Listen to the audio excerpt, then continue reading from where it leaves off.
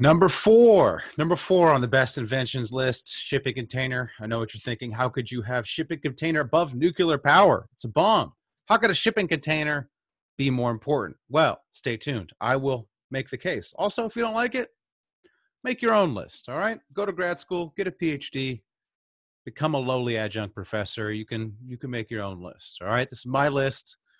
Number 5, nuclear. Number 4, shipping container. We all know what a shipping container is. Looks like this. And so why is it so important? Why am I putting it all the way up at number 4?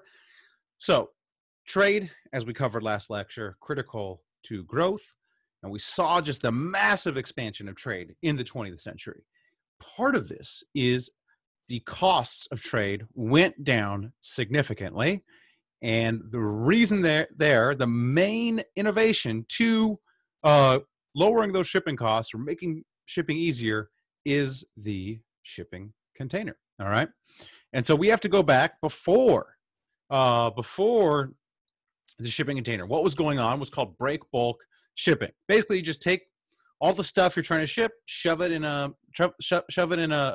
cargo bay of a ship, boom, hits the port, and then you just got to unpack it. It's like when you move, it's like you just shove everything in there. You got some boxes, you got some this, you got some that, you got some furniture, you all put it in there, and then you undo it. Essentially, nothing had really changed since the ancient Phoenicians, since like the early days of trade. This technology or this coordination issue had not really improved. And so we had 2/3 of the time, the ship is spent in port. So, the ship only really makes money when it's moving around. So it's spending 2/3 of its time in port just because it takes forever to unload these things and then load them back up. It's dangerous. Dock workers would die, fairly frequently. Essentially, you're packing all the stuff, it would fall over, and that's not good. It's hard to track things. If you're kind of this haphazard method of shipping, it's hard to track things. Things would often get lost, and so it was really, really high to insure things as they traveled. And then also the dock workers would routinely, take things. All right. So the famous quote: $20 a day and all the scotch you could carry home. Enter this gentleman, Malcolm McLean. He says he's actually not even in the shipping industry. He's in the trucking industry. He's like, why don't we just make this all standardized? Why not just have a big box, you put everything in, and then you just take the box. The box goes straight from the ship onto the truck. You don't need to unload it. You don't need to unpack it. It just goes ship to truck to train, or ship to train. Don't need to unpack it. All the equipment is just set up to take the same shipping container. And so if you're thinking about the most important innovation in the transportation sector, and we just saw last lecture, just the explosion of global trade, well, really it's this. It's the standardization of the shipping container, all right? And as I mentioned, you can go through multiple modes. The ship, minimize the ship time in port. Insurance falls to 1/6 of the previous price. So now it's much easier to insure things. That makes it cheaper to ship. We got a 40-fold increase in longshoreman productivity. All right, what does that mean? That means the longshoremen, the dock workers, can unload something 40 times faster. This is classic innovation. Nothing is, we haven't lost anything. We've just made these people 40 times more productive, all right? And so theoretically, we need 40 times less longshoremen. That's people that can go into other fields, specialize, whatever. We haven't lost anything. What we've gained is just time. We're doing the same thing, but we're doing it so much faster. And so much cheaper. All right. Now, in today's macroeconomic models of shipping, they assume the shipping costs are zero because it's so cheap to ship things around the world, partly due to containerization. So here I'm just showing you just how, here's how it looks on the ship. Here's how it looks on the train. Here's how it looks on the truck. So, all right, that's how it works. Now, really, it's not like this is it's not like you need to be Einstein to figure out a shipping container, right?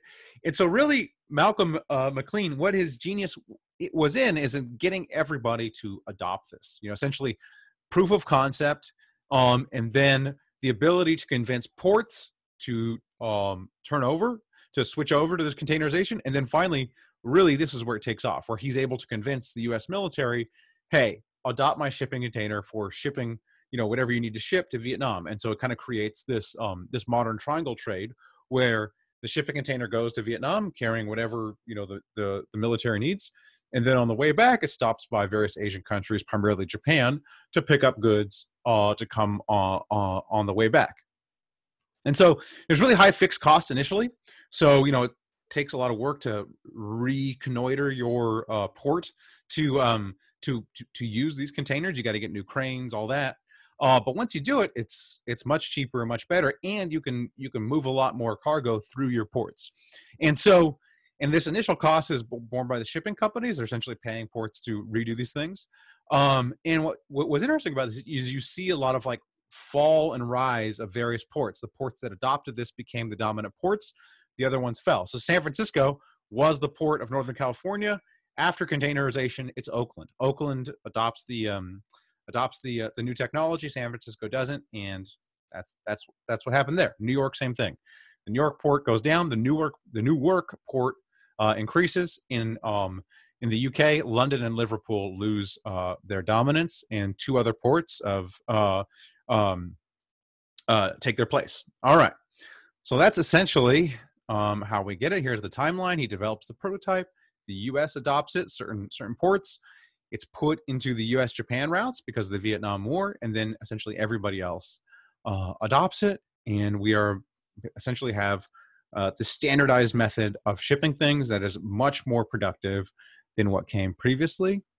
This is not proving causality, but it's just showing you here's when the container was adopted, and we can see this massive ramp up of global trade facilitated by this is not the sole reason why that trade expanded, but this is one of the reasons why trade expanded is these shipping costs.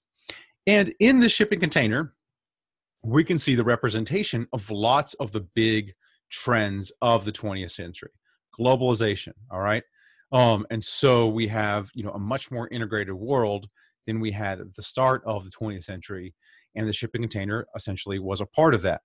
Poverty reduction, part of that increase in trade brought the development of many countries. So we have this massive fall in poverty in the 20th century that's associated with globalization and trade. So as part of that, superstar cities. So what happens is all these regional ports decline. All right, you essentially don't need it anymore. You're shipping your stuff into the big port, and then it's very easy to ship it via rail or via truck after that.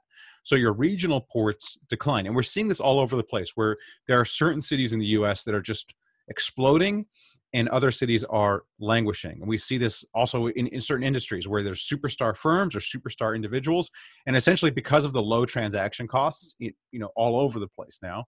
You can think about the internet, how you could reach a massive audience. Shipping costs, how if you're like a dominant manufacturer, now the shipping costs are low. I can reach essentially the whole world instead of my local market. And so what this is the growth. This is causing the growth of superstar cities, superstar individuals, superstar firms. So again, this is part of that trend. And then finally, as throughout the 20th century and moving into this century as well, we are constantly replacing labor with capital. Okay, what that means is we're constantly innovating, coming up with new machines, automating everything essentially, and so we are losing essentially unskilled jobs. So there's a decline in unskilled work throughout the 20th century, and it's being essentially replaced with machines. So here we have like the decline in the dock workers. They're being replaced by these the shipping containers and like these cranes that can easily move this stuff. And that's just part of the 20th century. So this is not a commentary on the trends, whether they're good or bad, but these are just some of the very, very broad trends of the 20th century, and the shipping container fits right in to all of them. So that's why it's number 4. All right, coming up next, the cities.